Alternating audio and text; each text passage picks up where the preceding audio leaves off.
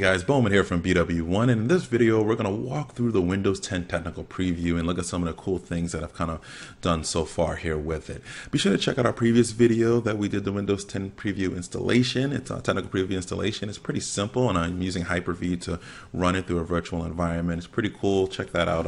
Check out that video earlier if you want to see how the installation goes.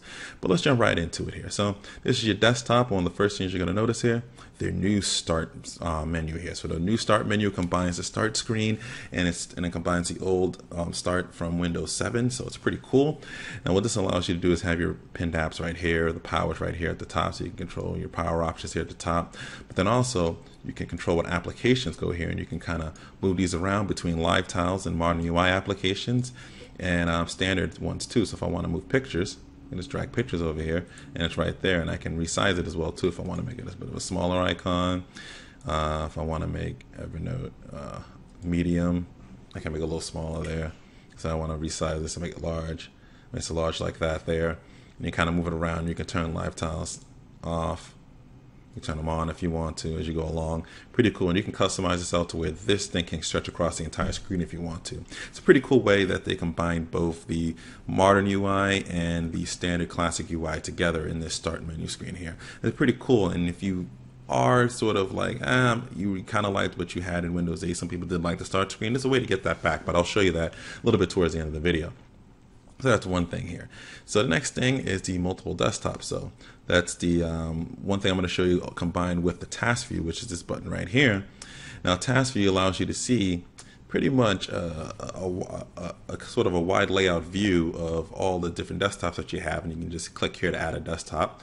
You can add multiple ones if you want to, and you can just kind of navigate through them. The multiple desktops is going to allow you to dedicate desktops to specific things if you want. You know, one for work, one for games, one for school, whatever you want to do, one for the kids. You can kind of have them adjust around, and they all interact with each other as well too. So let's say within this desktop I want to move something. Let's say I want to move the browser to the home screen. So I just hover over it. I go to the browser here. I right click it. You go move to, and you can move to any of the desktops. So I want to move to desktop 1. And I've moved it over to desktop 1. So if I go over to desktop 1, you'll see that the browser is now here on this side, which is pretty cool. Another neat feature here is that in the task view, come out with the taskbar, you can see that there's multiple applications kind of scattered around. But let's say in this window here, I have the store and news open. But let's say I go back to the desktop one here and I want to check the browser, but I want to open up the news and want to check out what that live tile is doing right now. So if I click on that, it's going to switch automatically to that desktop. So it's pretty cool. That's sort of a way kind of multitask, and it kind of saves some resources in doing that as well too. So speaking of modern UI applications, you can see here they work completely basically as an app within the desktop. They're no longer sort of separate full screen experience. Now you can shoot this up and make it full screen if you want to. You can bring it back down here like this to make it a little bit easier to see. Pretty nice that it has that ability, and it gives you the opportunity to use some of the really cool modern UI apps at the same time. Like the news is a pretty cool application to use. Let me bring that up. I might have closed that out. Actually, I did. But the I'll bring up the people tab if I want to bring up my contacts. It's right there. Pretty cool. Pretty simple. Pretty nice, and it resizes. So you can see as I resize it down, it's gonna sort of try to conform itself to work in the best way possible in the shape that it's in. So it's pretty nice. All right. So another thing here is the snap feature. So now when you snap windows, it actually does a good job of let's open up another app. Let's open up Chrome here. It does a good job of snapping properly. As you can see here on this side, if I tap up here, makes it full screen, and if I snap it to the other side, what it does is it kind of makes a little preview window if it's something underneath it, and I can kind of switch between two applications. If I want to go back to the store, I can bring up the store, and now puts it in a split screen mode. So it does a good job of resizing these a lot better for more multitasking capabilities, which is a pretty nice thing. All right, we switched off to the other. The calculator was on another desktop. Let's go back over here to Chrome, bring it back like that. So that's pretty cool that it's done a good job in sort of making snap work a little bit better here. So one of those things I like. You have built-in search as well too here at the bottom. You can just kind of do some searches. I actually recently searched for BWOne. Yeah, tap on that there, and it'll bring up the search box, and you can see BWOne pops up here, and you can see this is a modern UI app running. So it's running based off of the modern UI version of Bing Search, which is pretty cool. Once again, way to incorporate the modern UI and the classic UI applications pretty much all in one. It's really nice that they kind of done that there. It's pretty quick here. Boom, bring it right in there. The browser's pretty fast here. Pretty quick loading times. So actually check out what you need to know about Windows 10 if you haven't checked out that article yet. So I can bring it up. It loads up pretty quickly. Nice. And then everything's been really fast and snappy. You kind of notice some of the different animations sort of pop-ups with Windows 10 as well too. But this is technical preview, so some of these things you kind of change around. So, you know, you want to be sort of attentive to that. All right, so one of the other things I wanted to show you is basically, let's say you don't like this and you want the old start screen back. Well, there is a way to get that. So what you want to do is you want to right-click on the taskbar and you want to go to Properties. You bring that up, and if you go to Start menu, you can say use Start menu instead of Start screen. If you uncheck this box and hit Apply, you're gonna have to sign out and sign in again. And one of the disappointing things when you do that, it closes all the applications out, which I wish it wouldn't do that. I wish it would kind of keep everything together. It would be kind of nice if it did it that way. If you just signed out and you open it up, all your applications come back. But just to show you here, I sign out. All right, and I'm gonna sign back here just a second.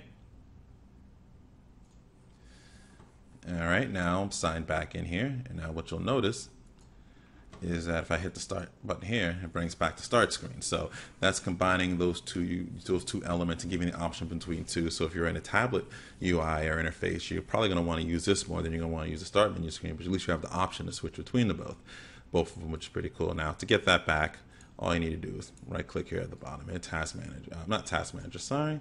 You want to right click at the bottom, you just hit Properties, you go back to that start menu, hit Use Start Screen, hit Apply, sign out and change settings. It signs you out again, and I'll sign right back in. And now we're signed back in again here, and if I hit the start menu here, you see it pops up with the new combined start menu here at the side here. So it's pretty cool, pretty interesting, pretty snappy. So far, everything's been a pretty good experience. I've installed a couple of applications and they've worked pretty well. We'll go into, you can show you my system view here, sort of how I have everything set up. You definitely want to, if you're doing this in a virtual environment, you definitely want to give it plenty of storage. You can see the different animations popping up, the different icons as well too. See that the File Explorer icon looks a little bit different. You go ahead over to this PC. See it says 12.3 gigabytes free of 24.4 gigabytes. So the installation is a pretty hefty one. Most of the time, the majority of Windows installations are honestly mostly drivers, so make sure anything that you plug in works instantly. So you just want to be kind of aware of that. That's why it's such a large install. So you want to make sure of that. It's like the same sort of folder structure that we've kind of come used to since they've made the change in Windows 8. The let's see, we have the 16 RAM. I have this set up as a quad core system with basically 4 virtual cores. Been pretty good so far in terms of speed and reliability. Let's see what else we can show you in here. The right click functionality you can see on the side is still here, which has been pretty useful. I really do like that. Gives you a couple of more different commands that you can run with here on the side. But other than that, it's pretty cool what we're seeing so far in here. Well, I wanted to show you that all my drivers were installed as well too. That's one of the things I wanted to show you. Let's see if we go to Device Manager. Pretty much all my drivers showed up, which is pretty cool. I have most of them pre-installed. Obviously, it's a virtual environment, so it's a little bit different.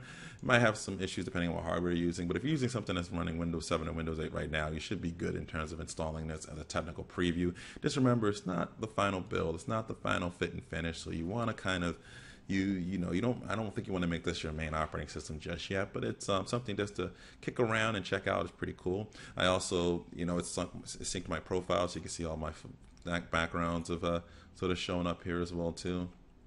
It's pretty nice. I've also seen some people kind of complain if they're using a different virtual software that it's not giving you the full screen, it's giving it square. I do know it works well, and I have this going in 1920 by 1080 on my desktop using Hyper-V, so you might have to use a Windows-based one just for the few folks that are going to be using it in a virtual environment, which I think most people should do. All right, other than that, that's pretty much it here with my first look here into Windows 10 Technical Preview. I'll try to dig into this a little bit more, and as features and updates kind of come around, anything interesting that I see, I'll be sure to update you guys. But for now, be sure to subscribe to our YouTube page, follow us on Twitter, become a fan of our Facebook fan page, check us out on all of our social networks and on our main website at BWOne.com. If you like this video, definitely give it a thumbs up as it helps us out. And always remember to live your tech worlds in high definition. Thanks for watching.